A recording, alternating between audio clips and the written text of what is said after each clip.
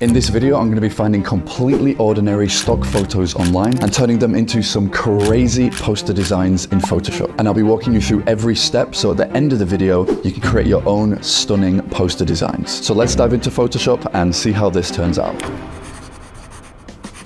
So there are many different websites you can use to find free photos and images for your designs. So I don't get sued, we're going to be using Unsplash, which has literally millions of copyright-free images. So let's go ahead and drag this handsome guy here into Photoshop. And I will speed up this part, I promise, but I'm going to use the pen tool to make a selection and get rid of the background and the things we don't need. And just for now, let's drag in a nice blue background. And I also found this image on Unsplash. And what I'm going to do is I'm going to replace his head with this cloud. I know that sounds a bit mental, but I think it's going to work. So I'm just going to do this.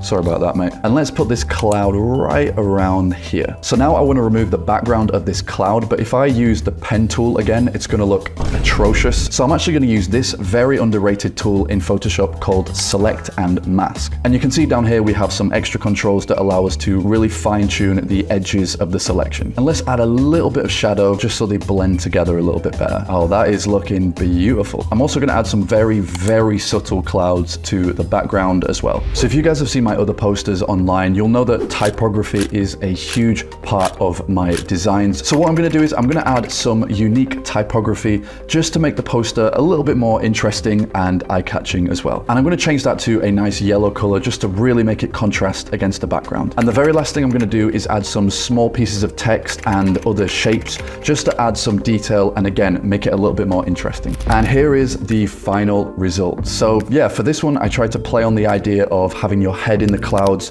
and daydreaming and that kind of thing, and I'm pretty happy with how this one turned out. So yeah, let me know what you think in the comments. So for my next poster, I was looking around for an image to kick things off, and I found this image here of this little guy down here having a wander through the desert. And I like this image because it's very simple and there's a lot of empty space, so it kind of acts as a blank canvas if we want to start blending in more images. But before we start worrying about that, I want to change up the colors a little bit just to make it a little bit more vibrant and eye-catching. So let's drag that image into Photoshop, and to edit the colors I'm going to add what's called a selective color adjustment layer. So we're going to come down here and click on selective color, and I'm actually going to go ahead and clip that to the image layer. And now what we can do is we can actually target specific colors and make changes to those areas only. So for example, if we wanted to target the white areas in the image, we can come down here, select the white areas, and then we can add in different colors to those areas only. And I'm just going to make some final tweaks, and there we go. How easy was that? So now what I want to do is I want to blend in another image. So for this poster, I wanted to play off the idea of, you know, when you hear those stories of people that get lost in the desert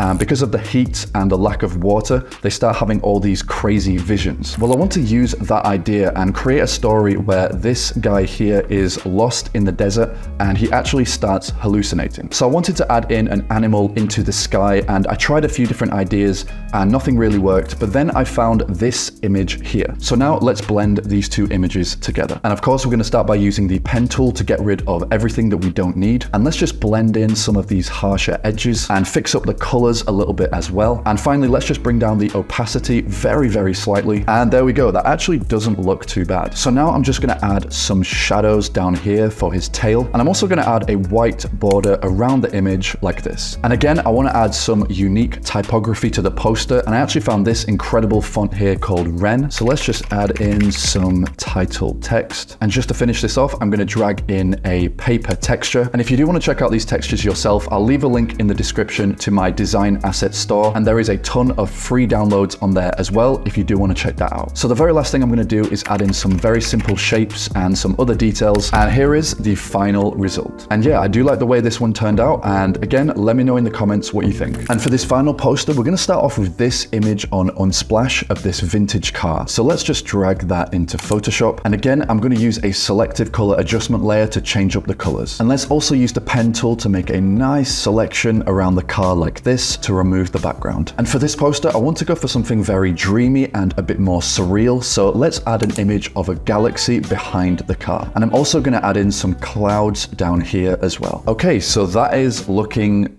dreadful. So I need to fix this. So I'm going to use the gradient tool to to smoothly blend in the clouds. And I also just found this image as well, which I'm going to use to add some depth to the design. So again, let's drag that into Photoshop and let's just feather that in a few times like this. Okay, now I think we're getting somewhere. So next, I want to add a human element into the design, and I found this image of this couple sat on a rock, which I think could work really nicely. So let's drag these guys into Photoshop and make a very quick selection to remove the background, and let's put them about here. Now obviously the colors are completely off, so let's add in some blue tones using again a selective color adjustment layer. And I think it's looking pretty good for now, but I did just realize that they don't have any legs. Okay, I think I can fix that, so I'm going to try blending in this image. Let's put that about there, and let's just bring down the brightness, add a little bit of blur, and yeah, that'll do. Okay, so I like how this is looking so far, so I'm gonna move on and add a nice border around the image like this. And for the typography, I found this amazing font called C4, so I'm gonna add that in down at the bottom here. And just to add some final touches, let's add in some small pieces of text and details around these edges. And there we have it. Here is the final result. So I think this one came out quite nicely. I did also add some subtle animation as well, so let me know if you guys are interested and I'll make another tutorial